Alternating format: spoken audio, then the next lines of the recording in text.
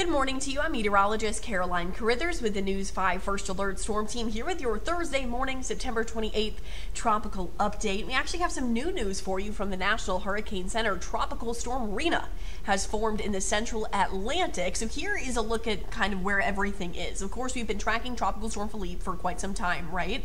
Well, just to the east, we've been tracking this pretty robust tropical wave that was just to the east of Philippe. Now, it's had a hard time developing because it's been dealing with Philippe's wind shear, with it being so close to another tropical system.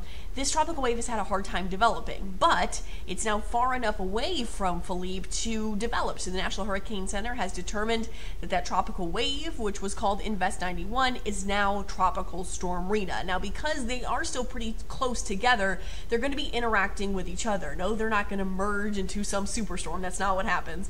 What is going to happen is their tracks and intensity are going to be really affected by each other. So let's get into it. We'll start with Rina here. Max winds at 40 miles per hour. It's this area here. I'll point with it with my mouse here. This is Rina. This is Philippe. So this is Rina here. You see how close they actually are here. Max winds at 40 miles per hour.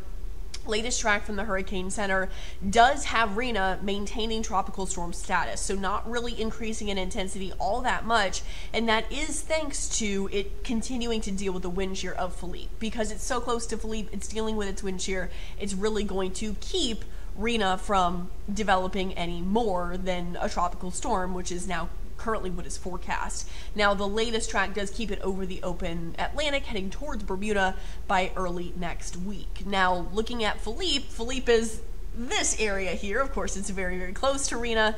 Max winds at 50 miles per hour. Because of its interaction with Rina, which was a tropical wave, the track for Philippe has been adjusted a little bit further southward. This makes the forecast track a little bit more complicated, but this also does have it maintaining intensity a little bit more because it's not forecast to move through that much wind shear anymore because the track was adjusted a little bit. So it is kind of a complicated pattern, but what you need to know is that by the time we get to early next week, a ridge of high pressure is going to build in the Atlantic, and that's going to shift both of these storms to the north over the open Atlantic. These are currently not threats to our stretch of the Gulf Coast. So that's all that to say, nothing for you to worry about as of right now. So if you do want to get any updates, you can head to WKRG.com, search for our hurricane map room. There's the current graphics, the current videos, everything you need to know about the tropics. Stay safe.